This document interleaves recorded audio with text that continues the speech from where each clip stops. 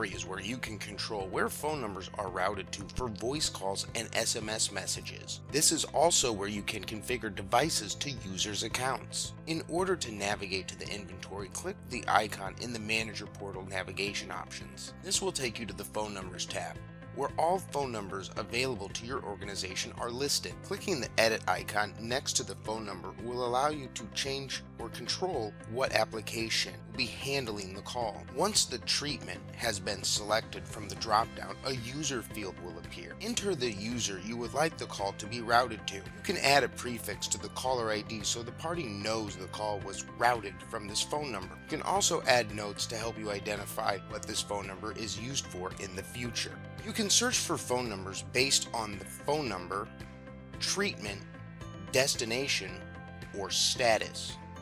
You can also export your phone numbers into a CSV file by clicking the Export button and saving the file to your computer. The SMS Numbers tab will allow you to point phone numbers provisioned for SMS messages to a user's extension number on the system. The Phone Hardware tab will list all the devices configured on your organization. You can add phones to your organization and point them to a user by clicking the Add Phone button. Selecting the model of device we want to add, entering the MAC address and the line of the user we want to associate the device with. The Notes field allows us to add additional information we may find helpful in the future. The Advanced tab will allow you to configure the device with a company directory. The Override field allows you to add device manufacturer's override to the device configuration file to enable or manipulate features the device manufacturer offers. You are able to export your list of devices into a CSV file.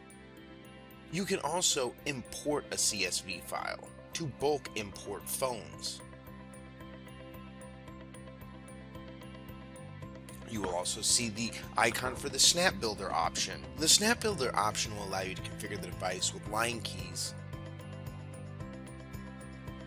If we wanted to add a phone to a user on the system, then route a telephone number to them so the device rings, select the inventory icon in the Manager Portal navigation options. Select the Phone's Hardware tab and click the Add Phone button.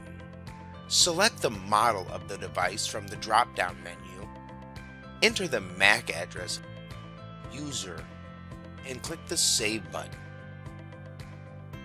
Then click the Phone Numbers tab. Click the Edit next to the phone number.